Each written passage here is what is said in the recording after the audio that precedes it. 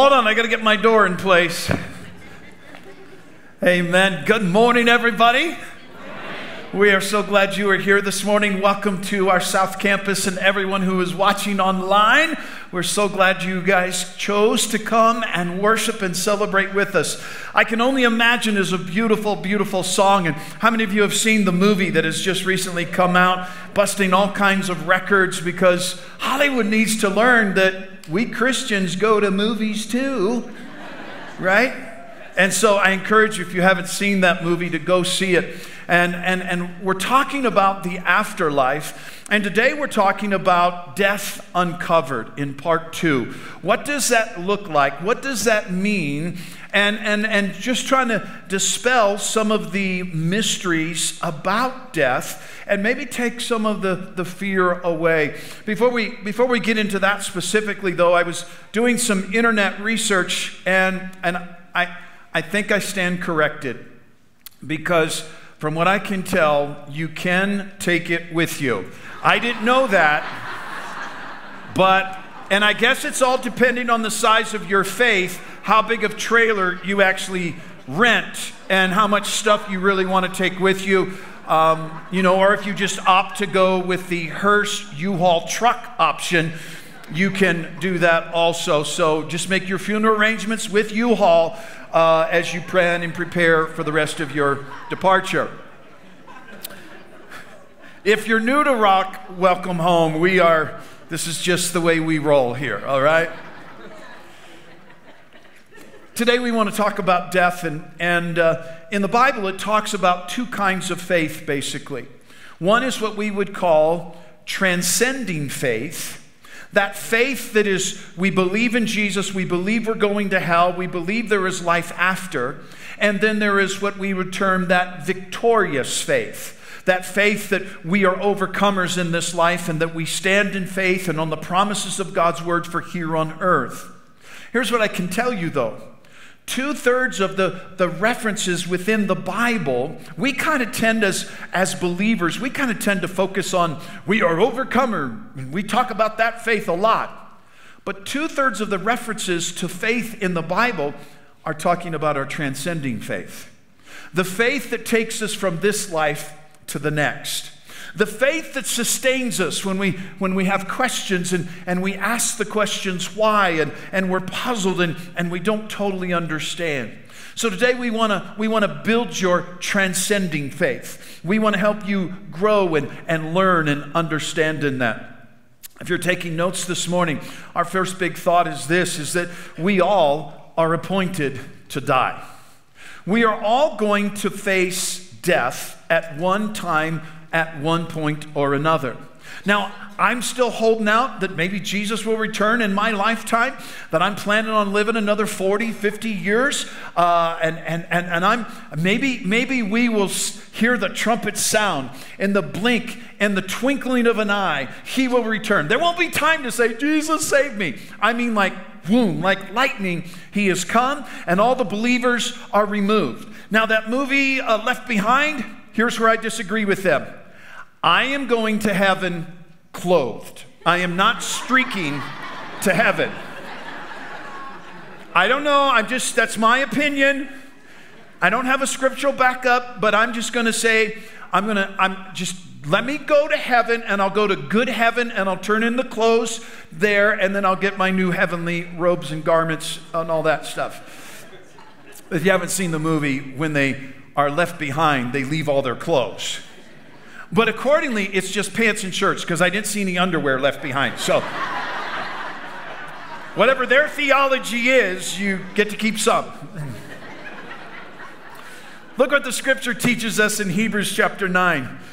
Hebrews chapter 9, verse 27. It says, as just as each person is destined to die once, and after that comes judgment.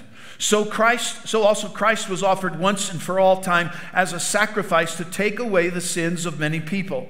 And he will come again, not to deal with our sins, but to bring salvation, redemption, to save us, deliver us from this world, to all who are eagerly waiting for him. Now, when I was a teenager, one of the reasons I didn't want Jesus to come back is because I was a virgin.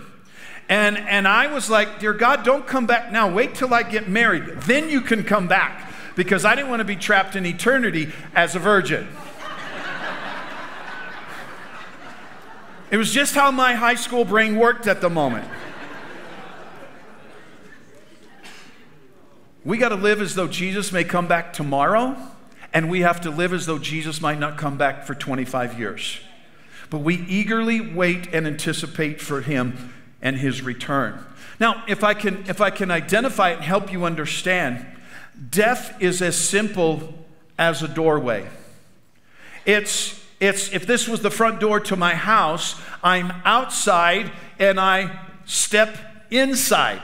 If you can't see me, watch the screens. There we go. I step inside and I'm outside, I'm inside. I'm in this earth and I live here in this planet and I step into eternity. Eternity in heaven or eternity in hell.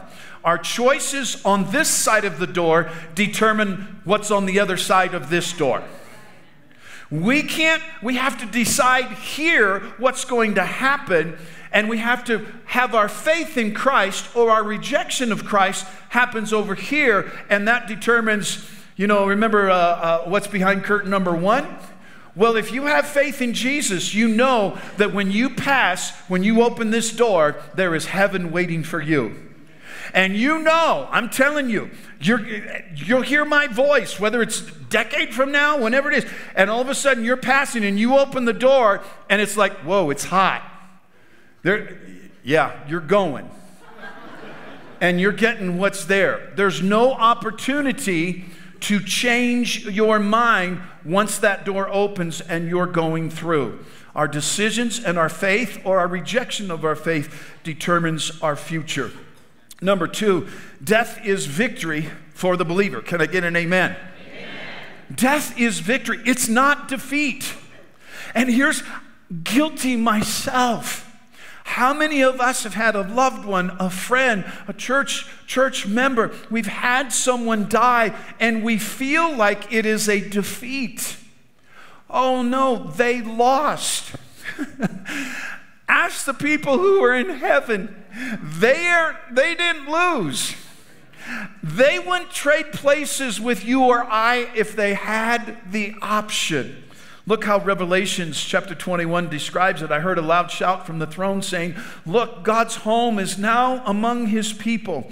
He will live with them, and they will be his people, and God himself will be with them. And I love verse 4.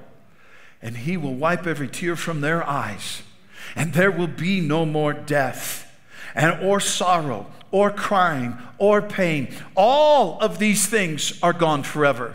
No more depression, no more worry and anxiety, no more heaviness and frustration in life, no more of that. Sorrow is gone. Weeping is gone. No more pain in this body. No more achy joints. No more sickness. No more disease. But to live in absolute freedom and absolute victory with God. In Acts chapter 14, Paul is preaching in Lystra. And in Lystra, Paul gets stoned. Now, not Colorado stoned. I heard some of your brains going, really? I didn't know that. No, it's not scriptural that I can identify. Paul gets stoned, and what would happen is he was persecuted for preaching Jesus, and so they would hold him down, and men would take if you're just throwing stones, it might nick me, might cut me, it's not going to kill me. They're taking small boulders and splat, and he's breaking ribs, and people are always going to go for the head. If you get in a fight, and so people are stoning him, pelting him with large rocks and small boulders. And it says that they drug him out of the town because they supposed him to be dead. And it tells us that his disciples, his ministry team, stood around him, and he got up. Now, if that just happened to me, I'm going to tell you where my faith's at. I'm not going back into Lystra. I'm going to Pueblo. I'm not going back to the place where they just beat the fire out of me. Paul gets up and he goes, Jason, I'm back. I've returned. But in his letter to the Corinthian church, he recounts that experience from 14 years ago. Look what it says in 2 Corinthians 12. Yes, only God knows whether I was in my body or outside my body. I do not know. You see, if you've read or heard testimonies of people that are passing from this life to the next, sometimes they'll see themselves leaving their body at the car accident, and they're above the car accident scene, and they're about to go to the door, and then they're sucked back into their body. Paul had a heavenly encounter. Look what he said. He said, I was caught up to paradise. He said, and I heard things so astounding that they can't be expressed in words, and things no human is allowed to tell here on this earth. I can't tell you what I heard. It was freaking awesome. Dean's Amplified version. It is inexpressible. I can't put into human words the joy, the glory, the goodness that I saw and I experienced. That's what heaven is. Heaven is victory. Death is victory for the believer. There was a painting done that one of the members shared with me a couple weeks ago as they knew this series was coming up, and it is a beautiful painting. It's called First Day in Heaven. Check that out. I can only imagine. I can only imagine to hug him, to have him wrap his arms around me. I can only imagine what it must be like to see my Lord and Savior Jesus face to face, to look into his eyes. I can only imagine to feel his love firsthand, to feel his grasp around me. I can only imagine. Heaven is not to be feared. Heaven is victory for us. 2 years ago, approximately 2.5 years ago, somewhere in that time frame, some of you might remember hearing it on the news. At Andrew Womack Ministries, I teach in his Bible school as an adjunct professor at Charis Bible College. Well, they used to have the school here, and he has a facility here, and they had since moved up the mountain, but they were redoing the roof on the building at Andrew Womack Ministries. They'd hired a company out of Tulsa to come and do the major repairs. And it was a family business because it was the grandfather, the father, and the son. There were 3 generations of this family of roofers who were working on the building. I don't know what happened other than they were removing some sections of the roof and replacing sections, and the 21-year-old son mistakenly stepped backwards into one of the openings and fell 30-some feet to the floor in the auditorium that they had there at the ministry. And so I don't remember if anyone was in the room, but within seconds, minutes, somebody knew that something had happened, and they had yelled and saw him fall, and within just a brief amount of time, one of the security officers from Andrew Womack Ministries was there, and he has served in Iraq and Afghanistan, and so he's seen trauma and so forth. And so he's there. He's a believer, obviously. Joe, who fell, was a believer. And he checks for a pulse, and there is none, and they're calling 911, and several have gathered, and they're speaking life over Joe, life over Joe, in the name of Jesus, life. And supposedly from what I have learned, he momentarily opened his eyes, and then they lost him again. They were speaking life into him. And they lost him, and the paramedics came, and they could never resuscitate him. And regrettably, a 21-year-old died. Well, I had heard about it, that the accident had happened, but later that day, I get a call from my pastor, Pastor Hagen in Tulsa. He says, Dean, did you hear about the accident? He said, they're members here in the church where I'd been youth pastor. And I didn't know the family, but they knew me. He said, Dean, I can't get there. Would you go and minister to the family? He said, they want to raise Joe up. Well, wait a second. On my bucket list, as Jesus said, the works that we do that he did, shall we do also. And we see that Jesus raised Lazarus from the dead and raised a little girl from the dead. And we see that I started reading the book of Acts when Paul was preaching, long-winded till midnight, and Eutychus was sitting in the window on the 3rd floor, and he got so bored with Paul's preaching that he went to sleep, and when he goes to sleep, he falls out of the window and dies. And Paul goes to him and lays across him, and life comes back, and they get him up, they give him some food, and of course Paul went back to preaching. Just don't let Eutychus sit in the window. So I had scriptural foundation. So when I go and I meet with the mother and the father and the grandparents, and I go meet with them, it's not, I walk in, they're like, hey, Pastor Dean, good to see you. Joe's coming home. Joe's coming back. And their faith was in it to win it. We are going to raise Joe up. And then I saw their faith and I said, I'm in it. I have wanted to see this. I am ready. Here is a 21-year-old. He has a destiny. He has a plan. He has a purpose. There is a destiny for him. The coroner wouldn't let us get to see him. So we had to wait till the autopsy was done. It was about 2.5 days later until the funeral home gets the body. And I called the funeral home, and he's a friend, and I said, Paul, we need 30 minutes. Don't do anything to Joe's body. And so they had Joe's body. He was we didn't see his body, but he was in the body bag, and they'd put one of their official cloths over. So we walk into the viewing room, and there you just see the form of a man in the shape of a man. And so we had prayed, and I'm praying, and the family's gathered, so their family and some close friends, and I mean, like, we are going in to win. And I'm reading scripture, and I said, we just need 30 minutes. So we get in the room, we gather around, and we just start praying in the Spirit, just starting to pray. And then we begin to use the name and the authority of Jesus Christ, and we begin to speak life into Joe's body and to call his spirit back and to call him into his body. And within 5 minutes of praying, like a broken record going off on the inside of me, and I tried to turn it off,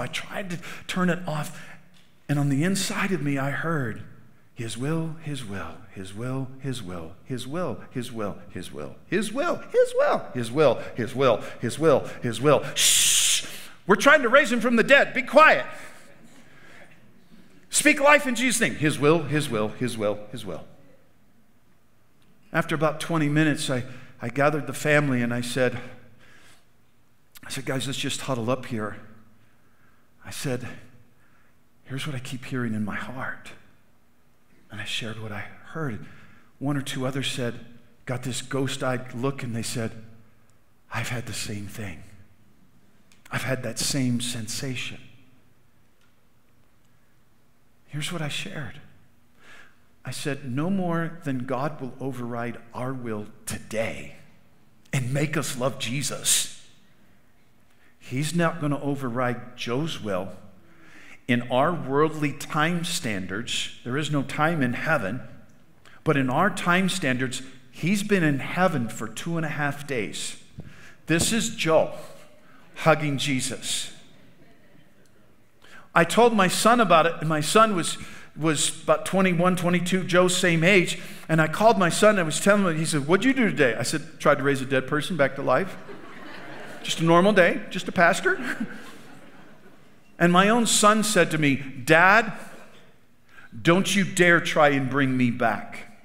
If I have seen the glories and the wonders of heaven, if I have walked and talked with Jesus, I'm not coming back, Dad. Well, thanks, son.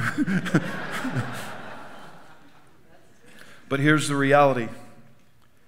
Death stings and death hurts for those of us that are left. On your notes, grief is the price for those who remain. Grief is the price for those who remain. If we didn't love, it wouldn't hurt. If we didn't care, it wouldn't matter.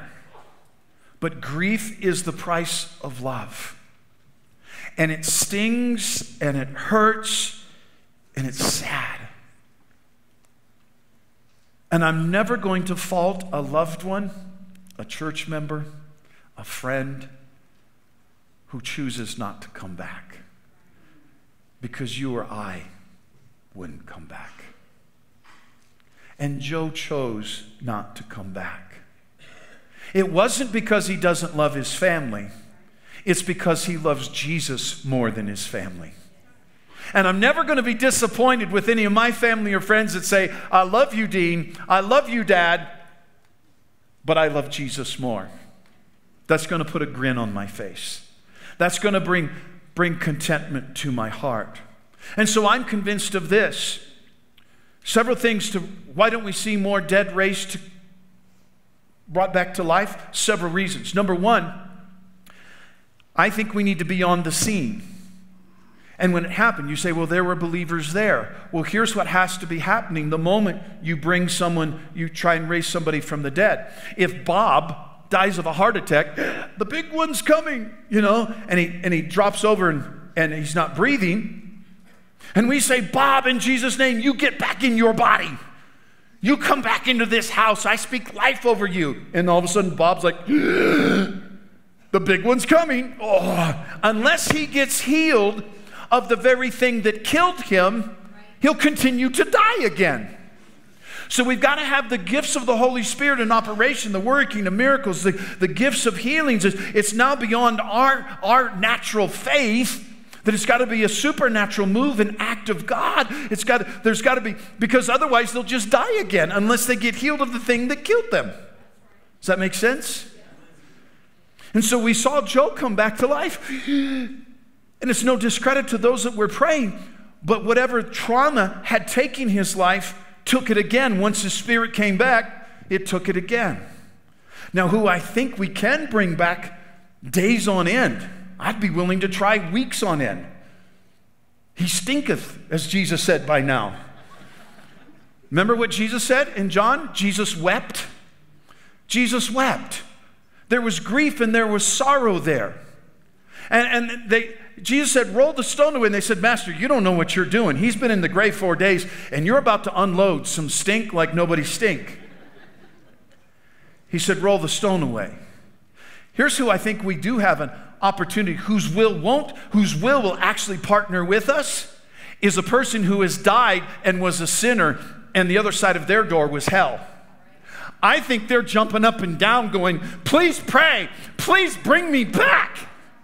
And their will agree when we say life in Jesus' name. So there's your little lesson on raising the dead. Just go and do.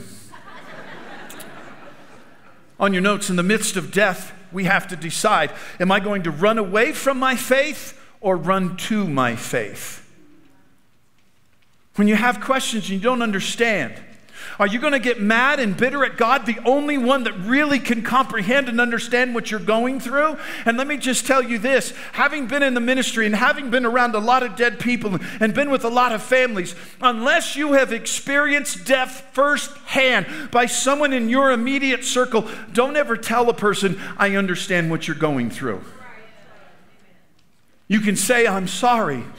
You can grieve with them. But see, when we all go back to our normal lives and we go back to our jobs and the funeral and the memorial has been several weeks away, they're living with the grief of that death. And they're carrying that sorrow with them. Even in the midst of their joy, they're still carrying that grief the rest of their life. And God's grace sustains them. But we have to run to our faith. We have to run to our faith when we don't understand. And we say, God, I don't understand, but I come to you and I run to you. Number 4, death is simply a change of address. Kim and I moved to Colorado Springs in 2000, summer of 2000. August 1st, 2000, we moved into our home in Monument. Our neighbors that we were best friends with, they're coming to see us next week because they believe we still exist. When we move, they go, they're gone. They're gone. They're gone. They didn't stand in front of our house and go, we'll never see him again. No, the Hawks moved from a troubled place to a better place. We moved from a state that has 98% humidity and 105-degree temperatures in the summer and mosquitoes fly off with your children. We moved to a better place. We changed addresses to a better place. And so we didn't cease to exist, nor do your loved ones cease to exist. It's a change of address. Look what the Apostle Paul says in 2 Corinthians 5. He said, therefore we always are confident, know that as long as we are at home in the body, we're away from the Lord. Look what's right here in the middle of this passage. He's talking about our walk with God. And here's a verse we pull out all the time and talk about for victorious faith. And it's really written talking about transcending faith. For we live by faith, not by sight. Because we are confident, I say, and would prefer to be away from the body and at home with the Lord. So we make it our goal to please Him, whether we are at home in the body or away from it. The scripture, I think we can still use it for our overcoming faith, but it's really talking about our transcending faith, that we walk by faith. No matter what we see or feel or what it looks like, we know that to be absent from the body is to be present with the Lord. And we have that faith and that assurance and that confidence and that trust. Does that make sense? Jesus said in John 14, don't let your hearts be troubled. Trust in God and trust also in me. There is more than enough room in my Father's home. If this were not so, I would have told you that I'm going to prepare a place for you. That there's a home in heaven for us. Number 5, we all will face judgment. We're all going to face judgment. Now, last week we talked about the great white throne, and that the first judgment is going to be, is your name in the Lamb's book of life or not? If your name is in the book of life, then yes, you are going into heaven. If your name is not in the book of life, you're going to hell. But for us as believers, we are going to face judgment. Look what it says in 2 Corinthians 5. For we must all appear before the judgment seat of Christ, so that each of us may receive what is due us for the things done while in the body, whether good or bad. Everything you and I do in our lifetime is being recorded, and it's being tracked. Everything we do. We open the door, doo-doop, reward in heaven. We snarl at our spouse, blooper in heaven. And it's all being recorded. And our reward is going to be based upon the things we have done in this life. And so if I can put it this way, Jesus said in Matthew 6, don't store up treasures here on earth where moths eat and rust destroys them, where thieves break in and steal. Store your treasures in heaven. He said, for where your treasure is, the desire of your heart will also be. If you're taking notes, our deeds do not gain us access into heaven, but they determine our rewards in heaven. So your goodness here on earth does pay off. Some of you skipped church last Sunday. You came to church today. Doo-doop. You get a reward in heaven. You served in the nursery first service.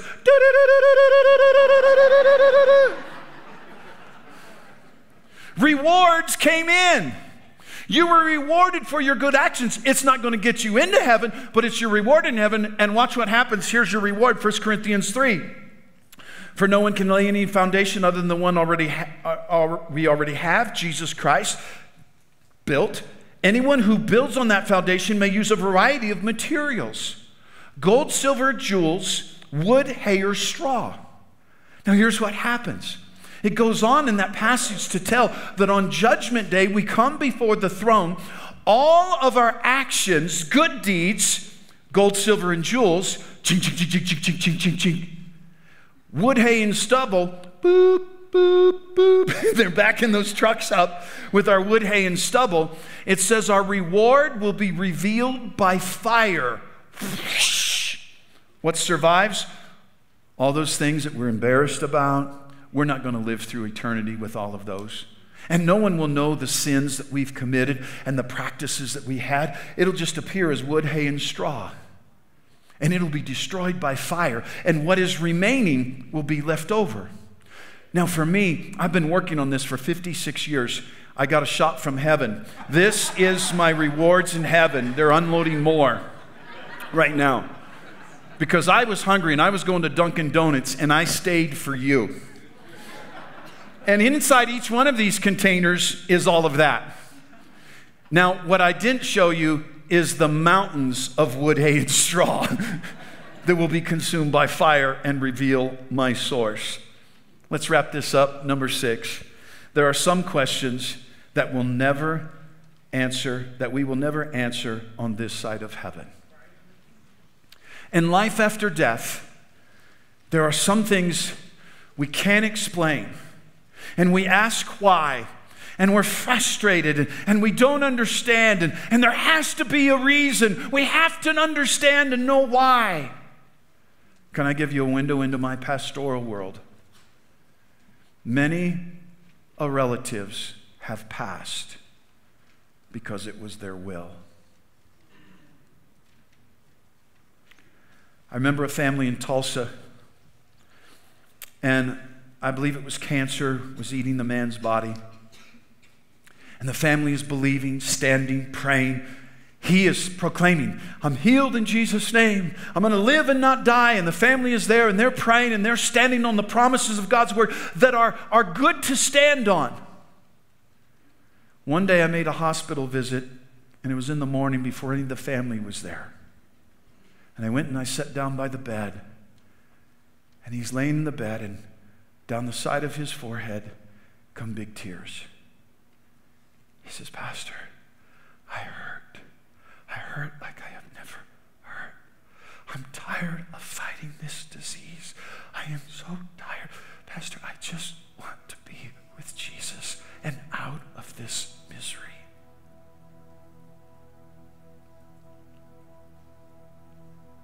Five minutes later, his family walks in. There's the mighty man healed of God. Amen. Amen. That family wonders, how did he die in the midst of standing for healing? Because he raised the white flag and said, death is not defeat. Death is victory for me. In Deuteronomy 29:29, it says, the secret things belong to the Lord our God, but the things revealed belong to us and to our children forever, that we may follow all the words of this law. Some things are a secret between your family, your friends, and God, and we may never know. Maybe there was a pastor that knew. But many times when someone is in a desperate state, they're clinging between life and death, I'll gather the family and I'll say, your will is keeping them here. They're staying because of you. Go into that room, tell them you love them, and release them and let them know you'll be okay. I would tell you almost every time, within the hour, the person passes. You gave them permission to go home. Oh, death, where is your victory? Where is your sting? For death is swallowed up with victory in Christ Jesus. And there is no defeat. And so we stand and we walk with him and we overcome. And our last two thoughts. Sometimes we wrestle too much over why they died rather than rejoicing and where they have gone. Have confidence in that. And lastly, everyone has questions. Don't allow your questions to become bigger than your faith. Would you stand to your feet with me? Keep your faith centered on Jesus Christ. My faith is that Jesus is my healer. I don't care that Grandma died, that Uncle Joe died. I don't care that my friend died. I still believe the promises of God, and that healing is a promise that God has given to me. And that I do have authority over sickness and disease in the name of Jesus Christ. And I can command it to leave, and I can command it to depart, and I'll live and I'll not die. I base my faith on the Word, not on experience. I base it on the promises of God. I want to close with this, and I want you to just listen and possibly, maybe just close your eyes. But a number of years ago, a friend of my son, at age 15, died of cancer. In the midst of that season, I wrote a poem, and I found it as I was doing some research for this series. I want to read it to you, and I feel like I have the Word of God. If heaven could speak, what would heaven say? What would your loved one say? What would your friend say? Hear these words. It's indescribable, unimaginable. Human words cannot express all the wonders that heaven does possess. No more sorrow, no more pain. I simply rest in the power of His name. For me, life has only just begun. Nothing can compare to living in the presence of the Son. It was cool to worship from below, but what a difference to actually stand in His radiant glow. My Jesus, what an amazing guy.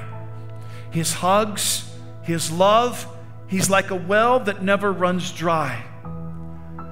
This place is filled with so much joy in life, not a glimmer of the former earthly strife. I'm sure some of you down under are unsure about all this unseen wonder. All I can say is, if you want to be a part, you'll trust the leading in your heart. I've been to see the Father, and I struggled on His lap, and I snuggled on His lap. He whispered in my ear, before you know it, you'll have your family back. Don't weep. Don't feel sad for me. I'm free. I'm free. I have never been so free. Rest. Rest in the promises of God. Put your faith and your trust in Jesus. We have tears on this earth, but the tears in heaven are tears of joy as they fellowship with the Father and snuggle on His lap. A young, gifted art protege named Akiane had a vision when she was 8 years old. She was 8 years old. This is when she was 8. And she had a vision, and Jesus appeared to her. And she painted a portrait of Jesus. You've seen it in the book, Heaven is for Real. Or maybe you saw the movie, Heaven is for Real. That's the story about a 4-year-old that had a life, heavenly experience and encounter during his surgery. And his dad was a pastor, and he began to share the things that he saw when the surgery took place. And his dad would show him pictures and drawings and sketchings of Jesus that had been done over millenniums. He said, "Dad, that's not him. That's not him." And one time they were walking past a Christian bookstore, and go ahead and throw the next picture up there. This picture of Jesus was in the window. And little Colton stopped and he says, "Dad, Dad, Dad, that's him. That's the Jesus I saw." Who knows? We could be looking into the eyes of our loving Savior. And here is my question today. Would you put his picture on the side screens, please?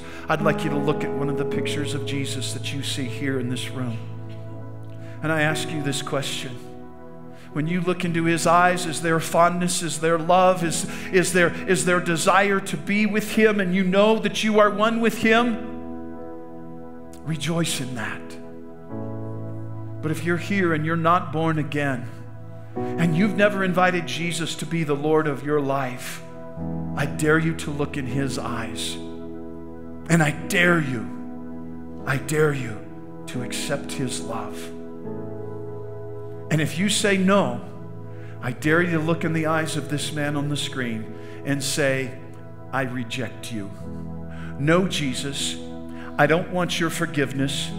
I reject your love. Nice that you died on a cross and were beaten and scourged and nailed to a tree for my sake, but I refuse and I reject you. I dare you to reject him face to face. Be a man, be a woman about it. If you're going to reject him, say it out loud and say, I reject you, Jesus. Or come to that place, and this is where I want you to come. But you look in his eyes and you say, I'm a sinner and I'm wrong. And I've tried to do it on my own.